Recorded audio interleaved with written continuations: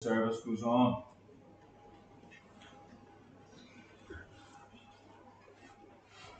The words people speak at the end of their lives are often full of meaning.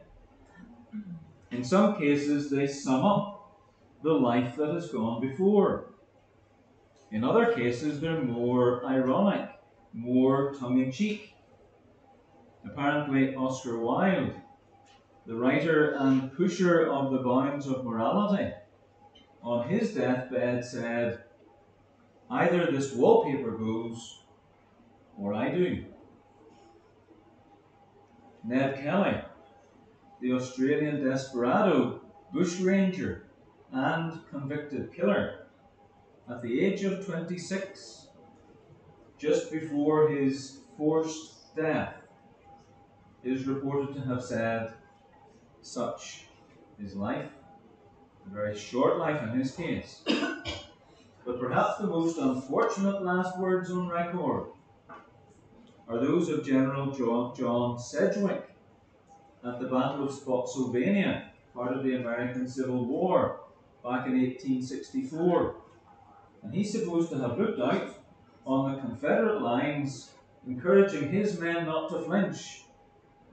"Why are you dodging like this?" he asked. "They couldn't hit an elephant at this distance." Now, he may actually have got that last word out, but very shortly after that, he fell down dead, shot by a sniper's bullet. The words of Jesus that we come to today aren't his very last words. He still has some very important things to say in the Garden of Gethsemane and on the cross. He still has important things to say to his Father in the very next chapter of John. And he has those very, very last words just before he leaves the earth to go back to heaven. "Go and make disciples of all nations, and surely I am with you always, to the very end of the age." But what we have before us today are Jesus' last words to his disciples before his arrest. His last words to human beings in the upper room. In fact, the end of those words that start all the way back in chapter 13, verse 1, called sometimes the Upper Room Discourse. And as we hope to see, actually at the table, they do end in a great climax. But let's dig into what we could call Jesus' famous last words as we consider his sacrifice for us. And the first thing we need to examine is verses 25 to 28. For here, Jesus speaks plainly. The illustration is a rose, but it's a rose with some words on it, because a rose itself says certain things. It's a kind of a word picture. It says words, it speaks. And Jesus, a lot of his time, has been using word pictures. But here, he speaks plainly. Look at verse 25. "Though I have been speaking figuratively," Jesus says, "a time is coming when I will no longer use this kind of language, but will tell you plainly about my Father." And as we move through the earlier chapters of John in the next couple of months, we'll see Jesus speaking to different people. And they won't always understand him right away. He'll say to Nicodemus, the Jewish leader who comes to see him in the dark, "You must be born again." And that will throw Nicodemus into confusion. In the next chapter, he'll tell a woman thirsty for true love that he can give her living water. And she'll reply, "Sir, give me this water so that I won't get thirsty and have to keep coming here to draw water." And maybe she's poking fun at Jesus, or probably she doesn't really understand what he means. And then in chapter 6, Jesus will use the occasion of the feeding of the 5,000 to tell people that he is the bread of life, and to encourage them to eat his flesh and drink his blood. Because some of his outer band of disciples take this literally, when Jesus doesn't mean it literally. We're told from this time many of his disciples turned back and no longer followed him. With someone who has given so much of himself on this rescue mission to the world, it's not surprising that sometimes people don't tune in to what he's saying. And we see that actually in the verses just before where we were reading. If you just look back to verse 16. In a little while you will see me no more, and then after a little while you will see me. And he's there and he's using some of these figures of speech. And you can hear the disciples scratching their heads at that in verses 17 and 18. And when we were looking at these verses back in April, I said that Jesus' death and resurrection are really at the centre of those little whiles. The first little while takes in Jesus' arrest, his trial, and his death. They won't see him at that time because most of them have run away. And then the second little while speaks of Jesus remaining in the grave, after which joyously they will see him alive, never to die again.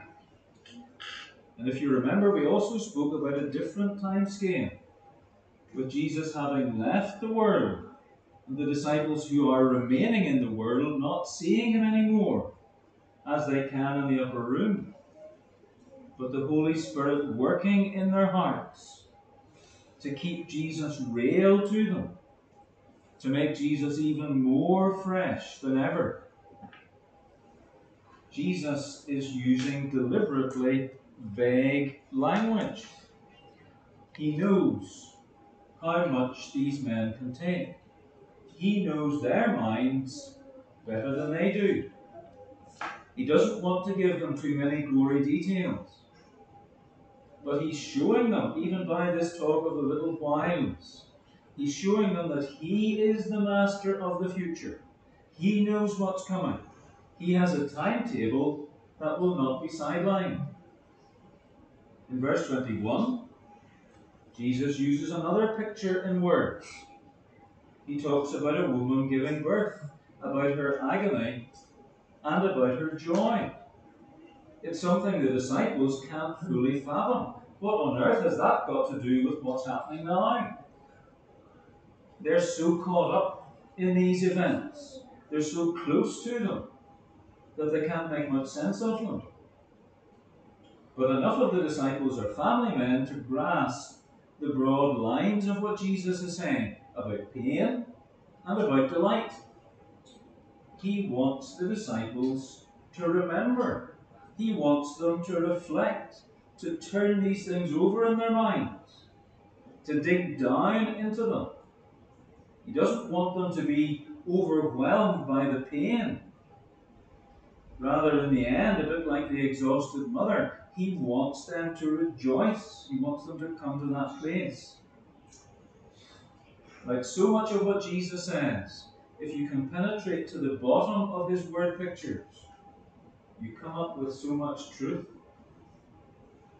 Probably the first word picture we have in the Bible from Jesus' own lips is in Genesis chapter 3, where he speaks to the serpent in Eden about the seed of the woman, that's himself, and the seed of the serpent. And in fact, in just those few short verses, in that one word picture, there's so much overarching truth that a commentator on the Psalms has said that that picture lies behind the whole book of Psalms. So this talk about a little while, this talk about a woman giving birth, and you can see another time reference in verse 25. Though I have been speaking figuratively, a time is coming when I will no longer speak that way.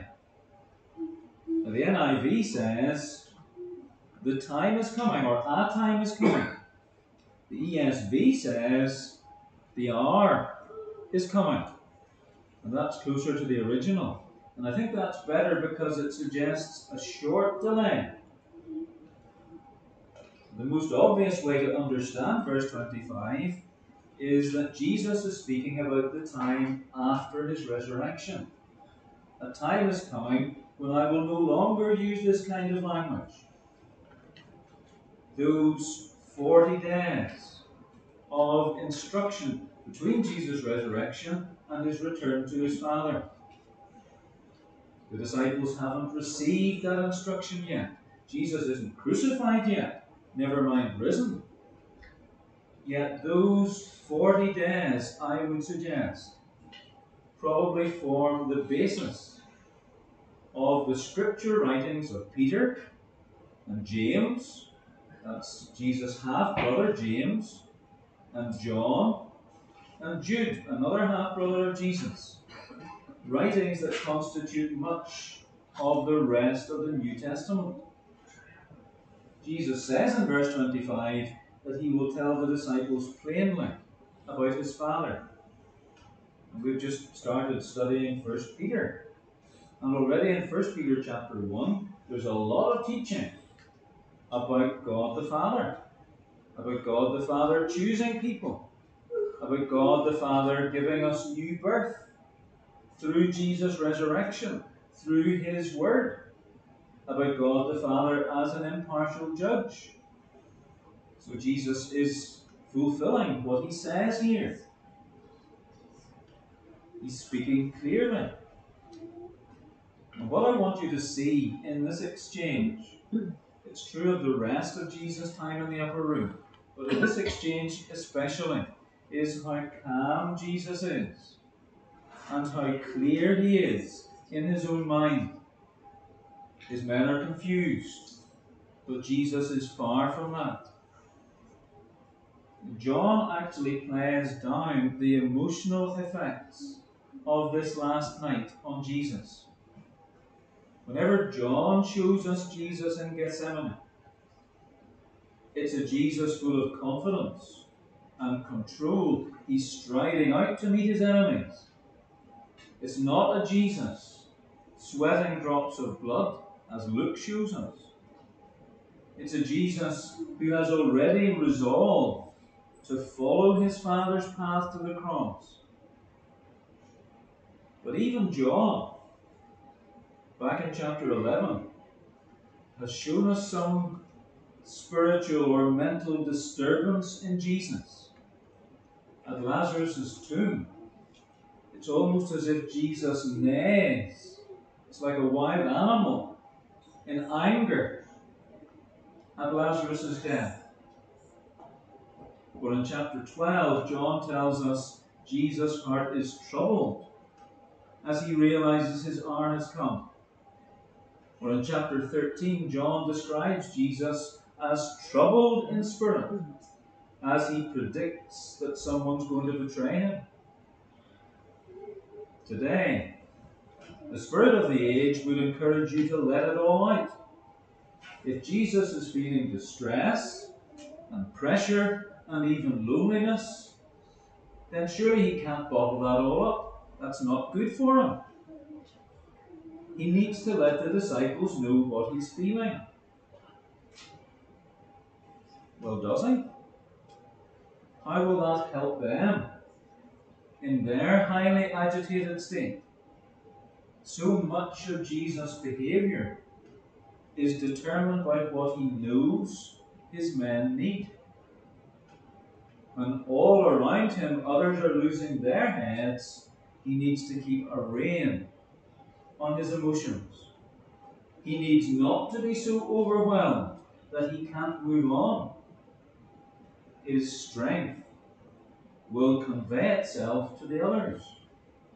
And that's why he can say in chapter 14, do not let your hearts be troubled. Trust in God, trust also in me.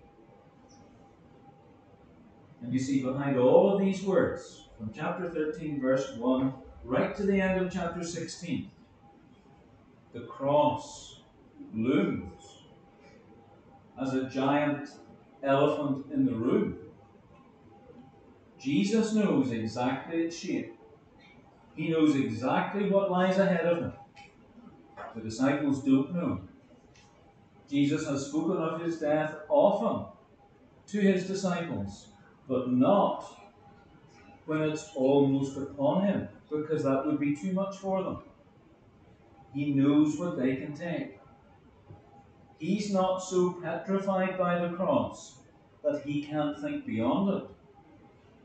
Instead, if you look again at verse 25, he's talking in verse 25 as if the cross is only a momentary blip.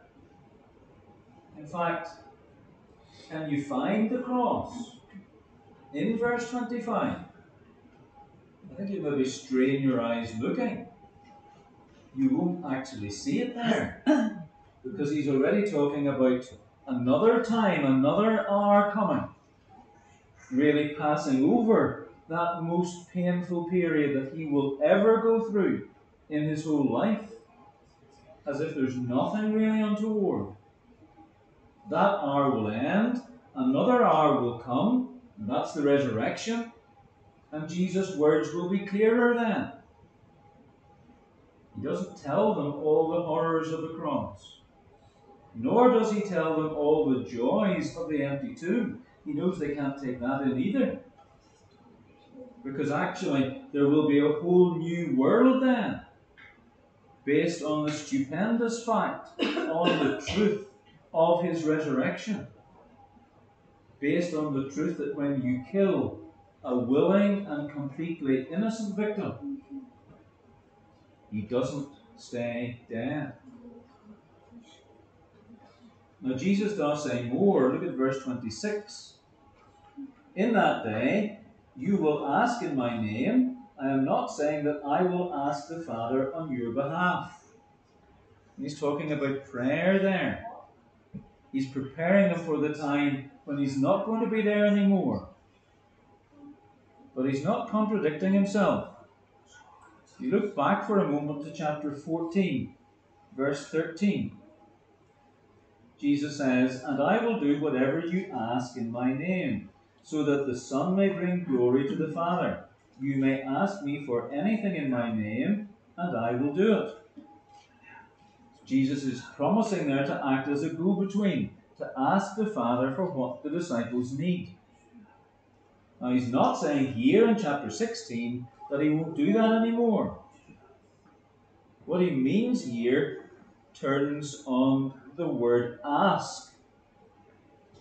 And in light of what he goes on to say in verse 27, the ask means persuade against his will. Yes, Jesus wants to teach these men more about his Father. Look at verse 27. No, the Father himself loves you because you have loved me and have believed that I came from God. The Father doesn't need to be persuaded. He's not against the disciples. He's not against believers today. He's not a mean and stingy God. It's not as if Jesus, by his death, persuades the Father to be kind to us. Rather, his Father takes the initiative. His Father comes looking for us long before we've an interest in him. And then when he stirs us up, when he gives us his Holy Spirit, so that we come to love Jesus, the Father is delighted. It's almost as if he gives us something. He gives us faith in Jesus. He gives us love for Jesus. And then he rewards us for having it. So we're blessed twice over. God is a very holy Father, but he's a very generous Father. The kingdom of God is a world of love. The Father loves the Son more than he loves anyone else. The Son loves those he has come to earth for. And those who are loved by the Son love him in return and believe in him. And then when the Father sees us loving his Son and taking a stand for his Son, his heart swells with love for us. You realize that this kind of language is overplayed these days, but it is true. We must affirm that God is a God of love. And then Jesus says, verse 28, I came from the Father and entered the world. Now I am leaving the world and going back to the Father. In one sense, this is quite a simple sentence. Jesus is the subject. He's doing the coming, he's doing the leaving. The only other elements in the sentence are the Father and the world. Jesus leaves one and enters the other. And then sometime later, he leaves the other and returns to the one. It's a simple sentence, but it's also a stunning sentence, because it's not a sentence that any one of us could say truthfully. It can only be true of someone from beyond this world, someone who can enter this world for a reason and then leave this world when he chooses. Does that perhaps put Jesus' death into perspective? Events are not conspiring against Jesus. Events are not running out of control so that Jesus is arrested against his will. Instead, events are fulfilling a prearranged plan so that by Jesus' death, he may be the first of many to go to his Father. He is the way. All he says, all he does is the truth. He alone provides the life. We must believe in his life and in his death. Notice that all Jesus says here, he says for the benefit of others. The picture language he uses is to help us think, to realize there's more to Jesus than just what you can see and touch and taste. He's a king who has come down from heaven. He will bring those who love him, those who trust him fully and finally, into that heavenly kingdom with his Father. The cross and the resurrection are stepping stones. There's no kingdom without death first. Death as the wages of sin. But death is swallowed up in victory. Jesus must leave to rejoin his Father. And yet, as he says himself in those very, very last words of all, he is with his disciples always. As Augustine said, and it's a bit mysterious what he says, but there's definitely truth in it. When Christ came forth from the Father, he so came into the world as never to leave the Father. And he so left the world and went unto the Father as never to leave the world. What was Malcolm saying from Revelation 1 the other Lord's Day evening? The risen and exalted and magnificent Christ walks among the lampstands. In other words, he is to be found among his own people. Are you digging into the words of Jesus? The plain words and the picture-laden words, both of them. In all he says, do you hear him thinking of you? Do you see him acting for you? Are you living for him? Praying that he may be more fully formed in you.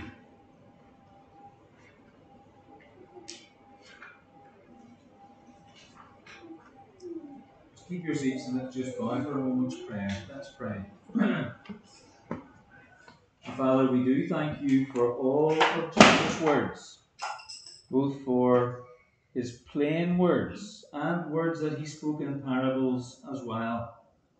We pray that by your Spirit, these would be dear words to us, words that we remember when we forget much else. May we seek, with the help of your Spirit, to puzzle them out, to apply them to our lives. And Father, we do pray that your word would be a lamp to our feet in a dark and a confusing world, and a light for our path, so that we know where we're going, and so that we are, in truth, following Jesus. For we pray in his name. Amen.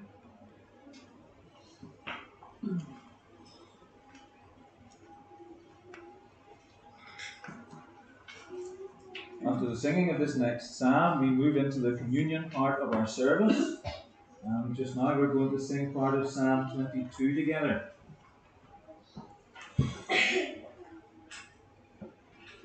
Psalm 22 on page 38.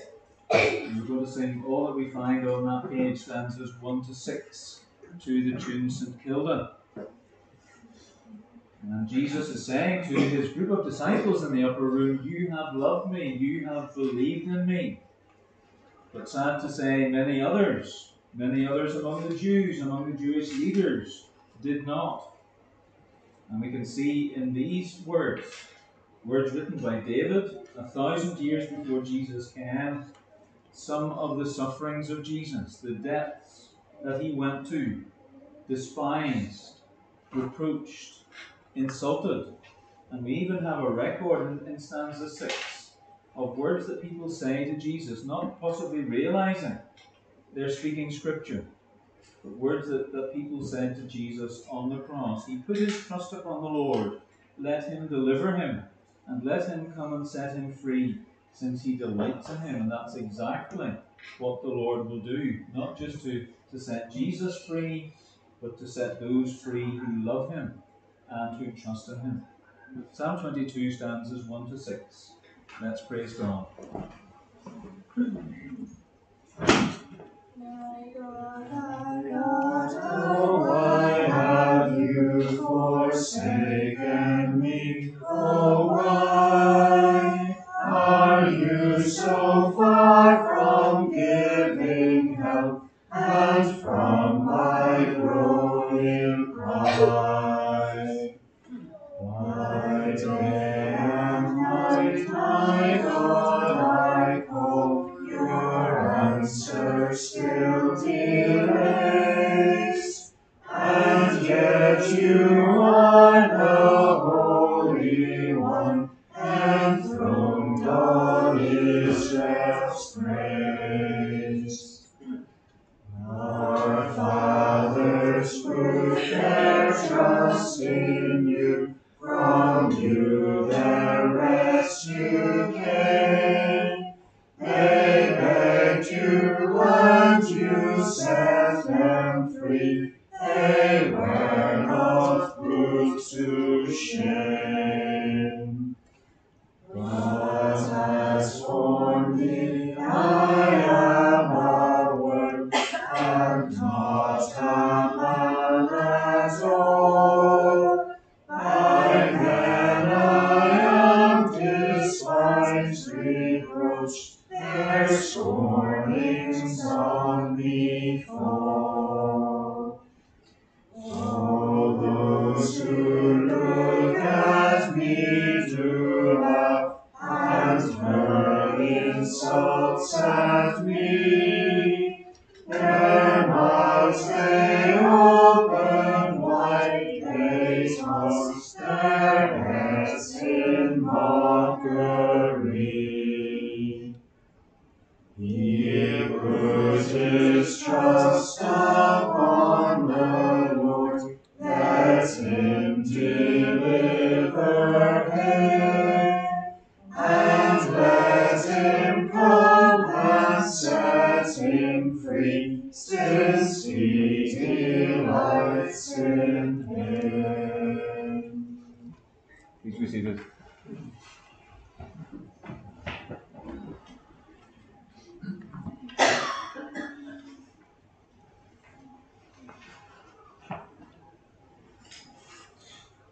come back again to John 16 for a moment,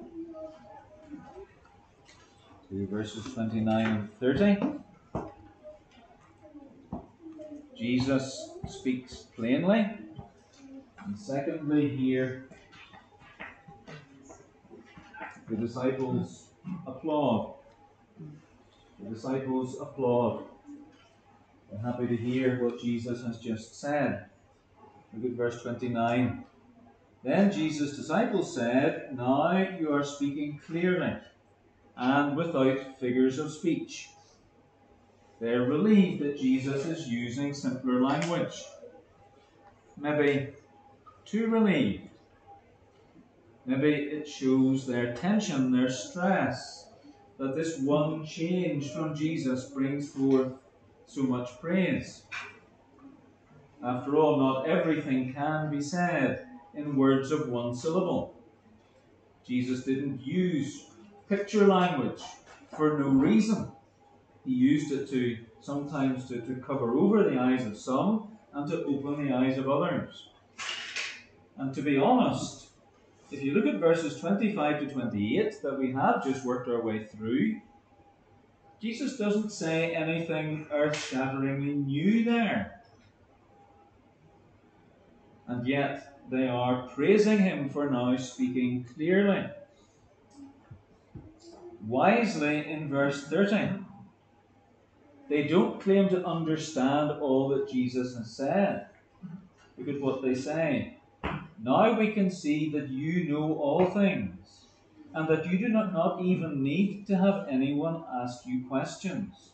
This makes us believe that you came from God." Well, how can they understand everything that Jesus has said? The cross hasn't taken place yet. They couldn't understand it when he first mentioned it, and they haven't understood it yet.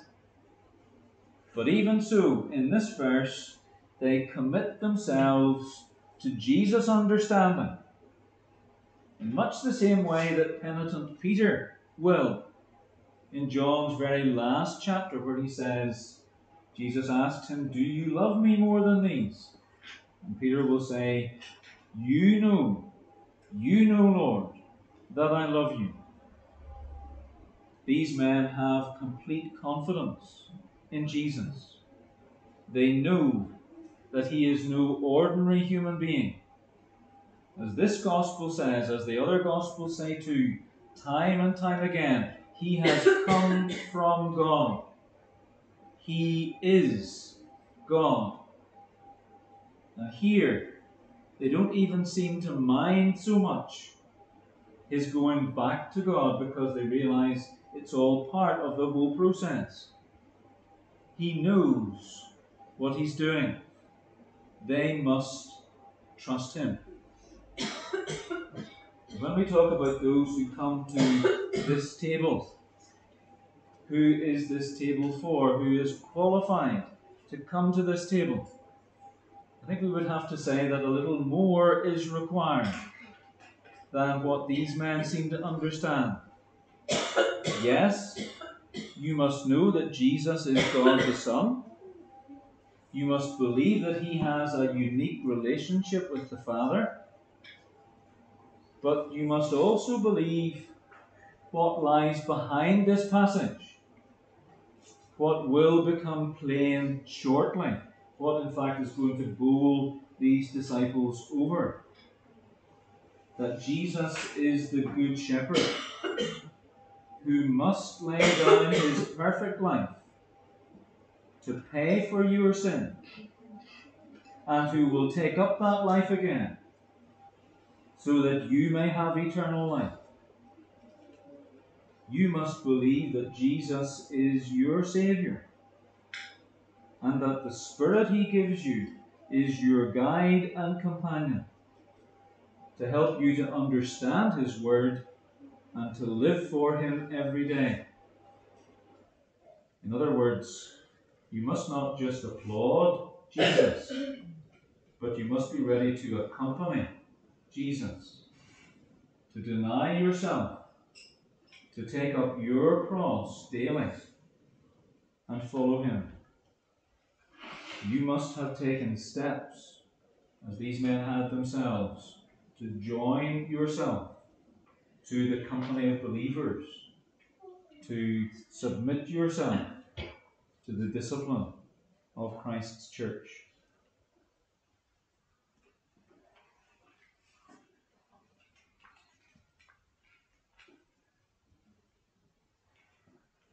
We always read these terms of membership each time we come to the Lord's table. These questions that each person answers in order to become a communicant member. The first of them is on the vital nature of Scripture, our sole authority for what we believe and for how we live.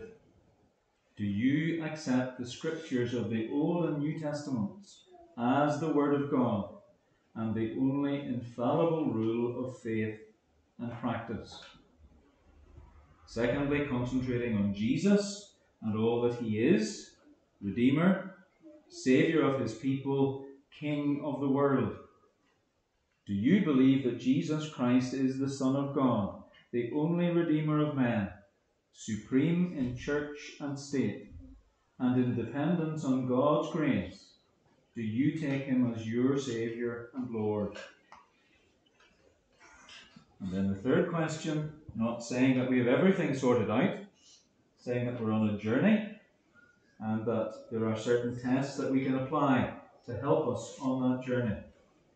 Do you promise by God's grace to show a teachable and submissive spirit to the teaching of Holy Scripture, as set forth in the testimony of the Reformed Presbyterian Church of Ireland?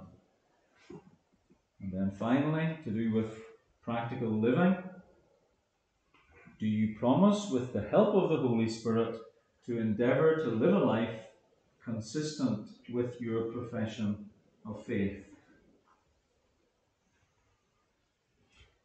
And just now we're going to praise God again together, and we'll keep our seats, this time to sing part of Psalm 115 on page 284. We're going to sing from stanza 6 to the end of the psalm, to the tune Dunlap's Creek, number 78. And these psalms, from Psalm 113 to Psalm 118, are what are called the Hallel Psalms. Either start or end with the words, Praise the Lord, Hallelujah. And these are psalms that would have been sung at the time of Passover. So Jesus would have sung these words on that night in the upper room. And certainly these stanzas are encouraging all of Israel to trust in the Lord, and just underlining the blessings, the covenant blessings that are for all of God's people, small and great, and children too. The last stanza introduces a more minor note. The dead who down to silence go, they do not praise the Lord. Jesus is singing here of death. But as far as his death is concerned, his death will not silence him. His death is just a stepping stone to eternal life for all who trust in him. He takes our death so that we might have his life. Psalm 115, stanzas 6 to 11. Let's praise God together. Trust in the Lord, their help and shield is He. All Aaron's sons trust in the Lord, their help and shield is He. And as for you who fear the Lord, thou place your trust in Him. The Lord, He is their help, and He a shield is unto them. The Lord, He has remembered us, and He will bless His show. He'll bless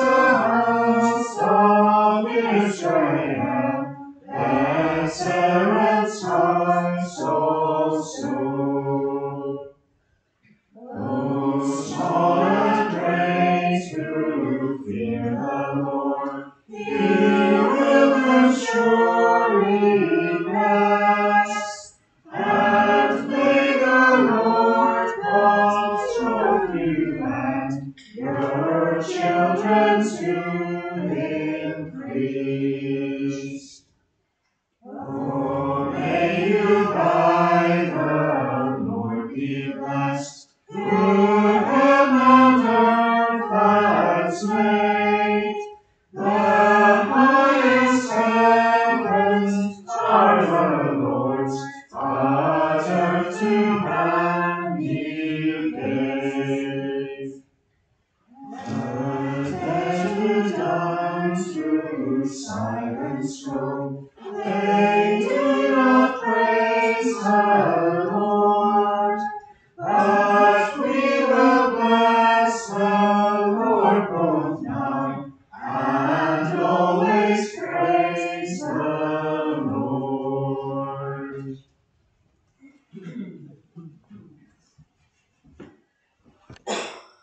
And let's hear now the words that God gave Paul that speak of the Lord's Supper. This is God's word. For I received from the Lord what I also passed on to you. The Lord Jesus, on the night he was betrayed, took bread. And when he had given thanks, he broke it and said, "This is my body, which is for you. Do this in remembrance of me." In the same way, after supper, he took the cup, saying, "This cup is the new covenant in my blood. Do this whenever you drink it, in remembrance of me. For whenever you eat this bread and drink this cup, you proclaim the Lord's death until he comes. Therefore, whoever eats the bread or drinks the cup of the Lord in an unworthy manner will be guilty of sinning against the body and blood of the Lord. A man ought to examine himself before he eats of the bread and drinks of the cup. For anyone who eats and drinks without recognizing the body of the Lord eats and drinks judgment on himself. That is why many among you are weak and sick, and a number of you have fallen asleep. But if we judged ourselves, we would not come under judgment. When we are judged by the Lord, we are being disciplined, so that we will not be condemned with the world. Let's just come to God together in prayer. Let's stand as we pray together.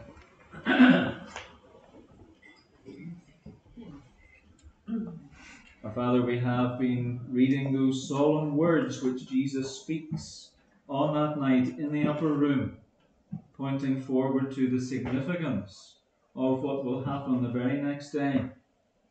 We do thank you that this is a covenant, the blood of the new covenant being shed for many. We thank you for your covenant. We thank you that you entered into a covenant with our first parents, even on the day they sinned against you. We thank you that we believe that Jesus himself spoke of his own sufferings in fighting against Satan. He would be the one to be punished in our place in order to bring all the blessings of your covenant on our heads. Our Father, we praise you that Jesus turned the Passover meal to focus onto him as your lamb to be sacrificed for us.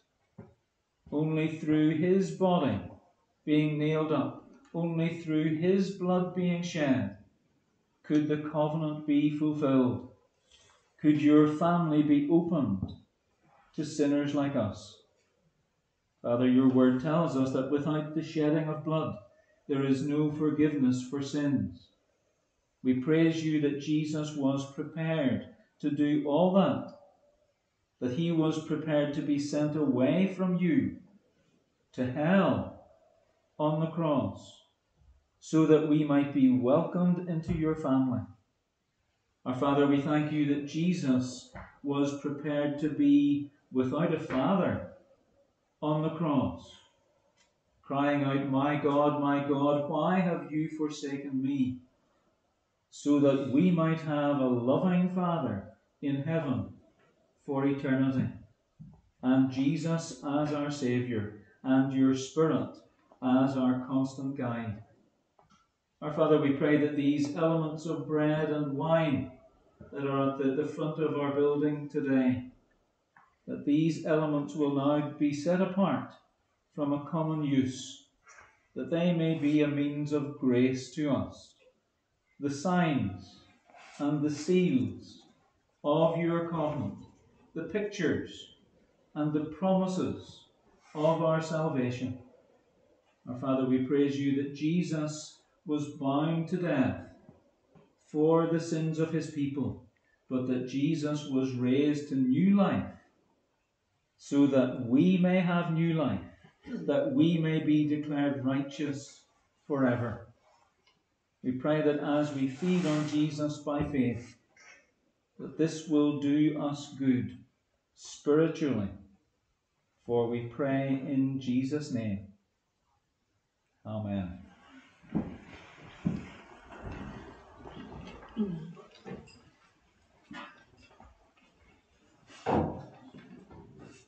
Following Jesus' example of giving thanks and setting these pictures of his death apart from common use, we take this bread,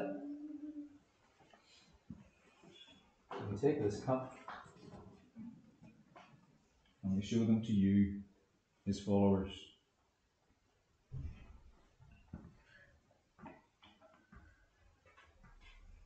After Jesus had given thanks, he took the bread and broke it, and said, "Take, eat, this is my body, which is broken for you. Do this in remembrance of me." And as our normal custom is to show our union in Christ, we'll wait until everyone has been served, and then we'll all eat together.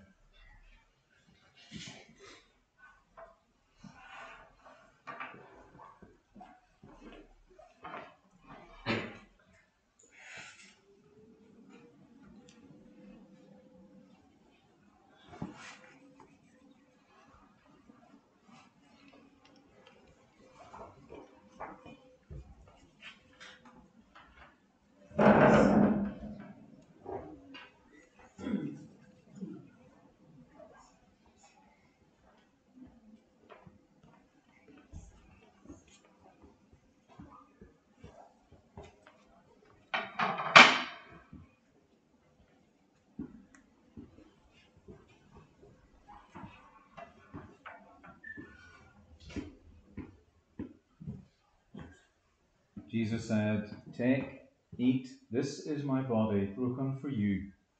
Do this in remembrance of me."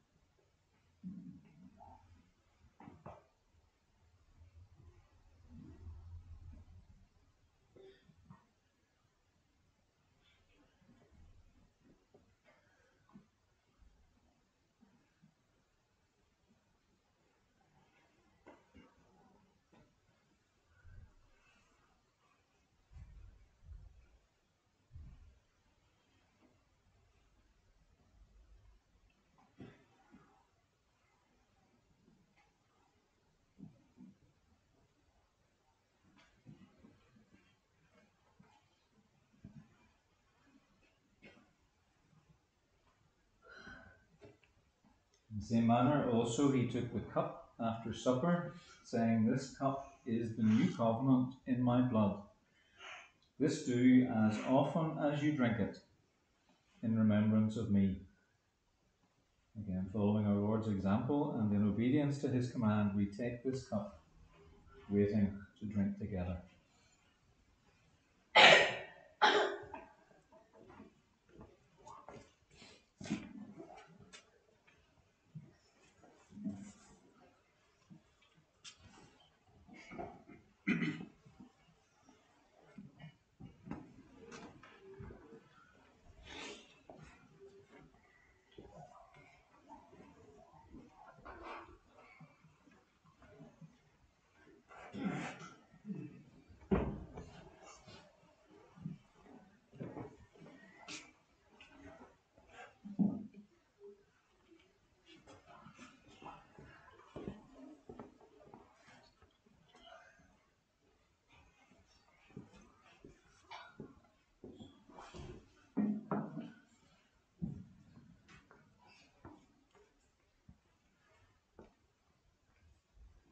Jesus said, "This cup is the new covenant in my blood."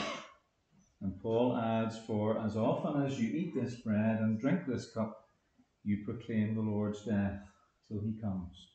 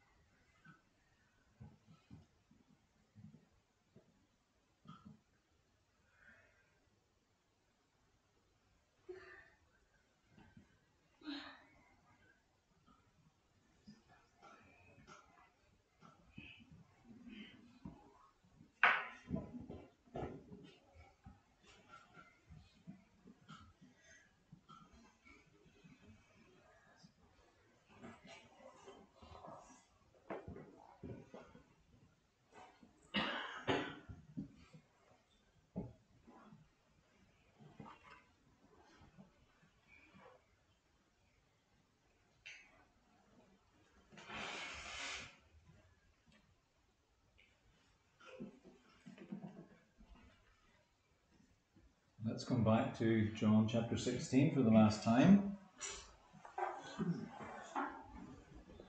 We've seen Jesus speaking plainly, the disciples applauding that plainness, and now we come to what we can call Jesus' very last words before his arrest. Jesus' very last words before his arrest. In verse 31, Jesus does a little congratulating of his own. "You believe at last," Jesus answered. And if you look on to chapter 17, verse 8, where Jesus is praying for these men, you can see that he's affirming their faith.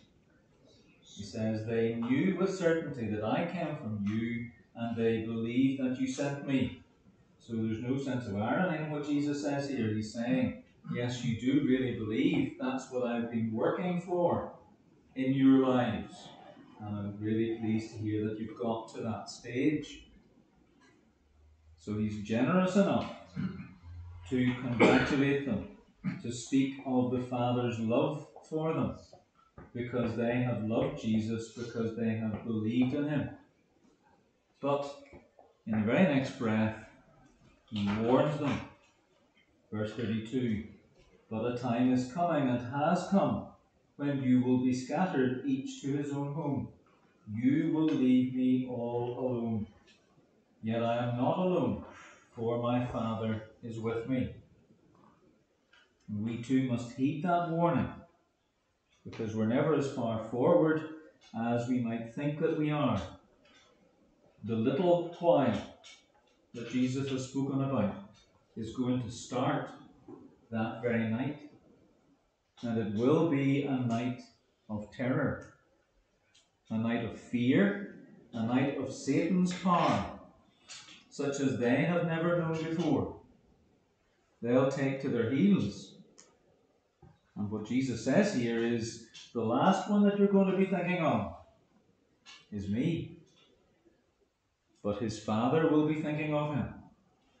And his Father will be pointing him to the cross.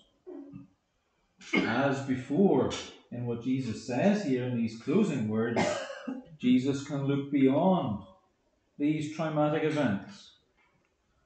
These disciples may lose their nerve, but they will not lose their faith. Not because of them, but because of him. Look at verse 33. I have told you these things so that in me you may have peace. Jesus is their peace, even in the maelstrom that they're confronting just at that point. And Jesus is going to make peace by the shedding of his blood to death. That whole verse, that whole last verse, but especially the second half of it, is worth learning by heart. In this world, you will have trouble, but take heart. I have overcome the world.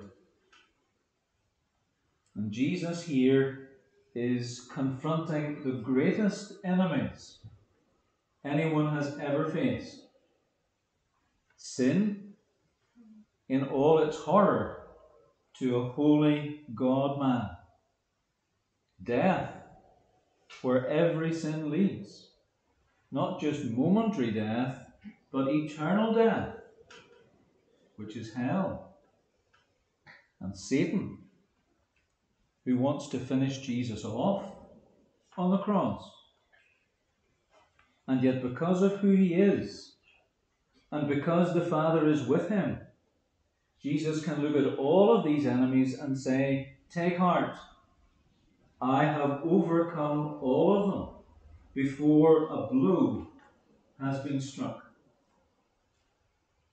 And that's the victory that his resurrection rubber stamps.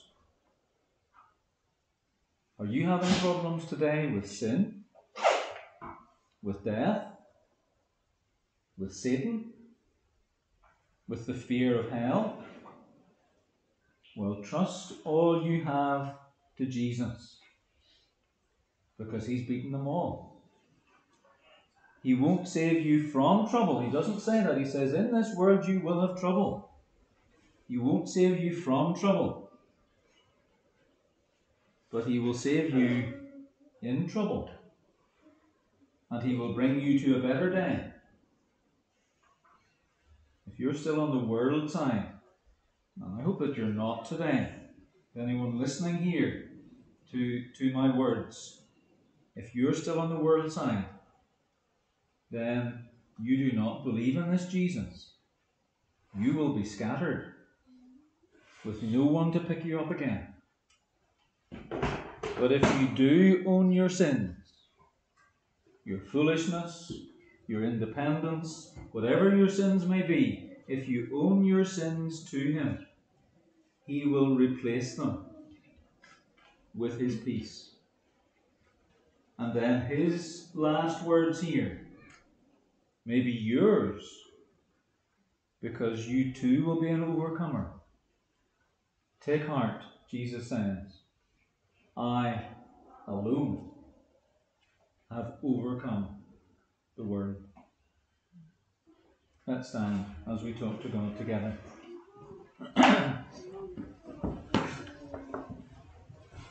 Our Father, we do thank you for the words of Jesus that we have been studying today.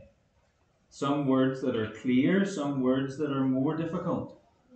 We thank you that he is the Word become flesh, and that even now he has a human body. Our Father, we pray that you help us to understand not just the words that Jesus spoke, but what led to his coming. The Old Testament promising that a Saviour was on the way.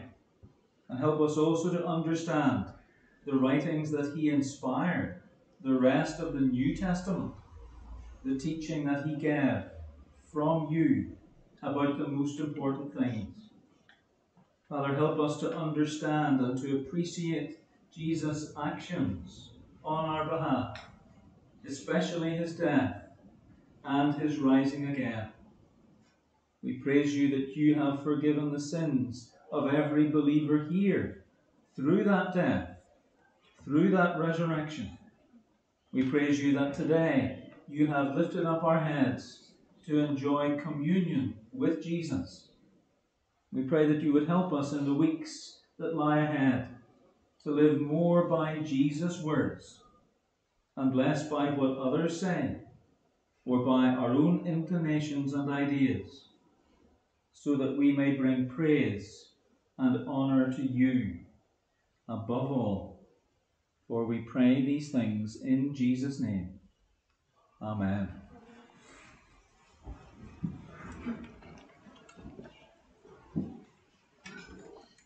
We're going to close our service by singing Psalm 98a together on page 231. We sing this to the tune Hifredal, number 258. This is a great psalm of praise and victory. It talks about God's great salvation, which is known across the world. And today there are many on every continent trusting in Jesus because of what we've been studying today, because of his death and resurrection. Many who have received his truth and mercy. And we have musical instruments coming in stanzas 4 and 5. And those instruments were connected to the sacrifice, to focus on the sacrifice. The final sacrifice has been made, and there is a new creation coming, rejoicing in God's salvation, rejoicing even in God's perfect justice. So may we use these words to praise God for Jesus, who is our Saviour and our King. Psalm 98a.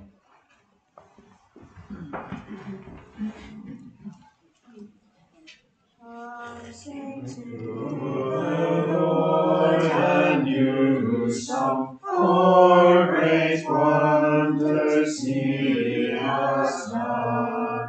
His right hand and arm most holy have for him the victory won. And the Lord is great salvation, he has caused to be made known in the sight of all the nations. He his righteousness has shown.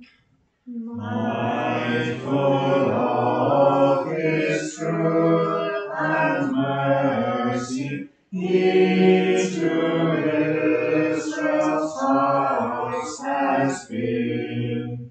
The salvation of our God has by the ends of earth been seen. Honor to the Lord, shout gladly, sing forth praise him and rejoice. To the Lord with hearts sing praises, with the harp and tuneful voice. Sound the ram's horn and the trumpet, shout before the Lord the King. Sea and all its fullness come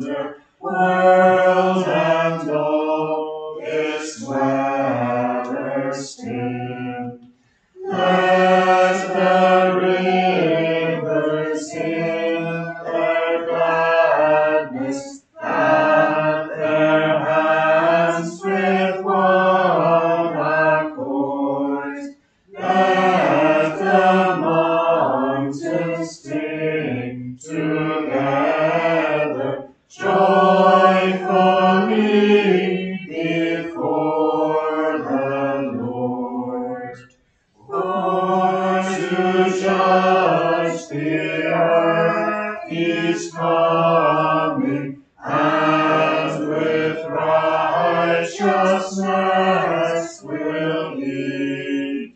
Judge the world and all the peoples with most perfect equity.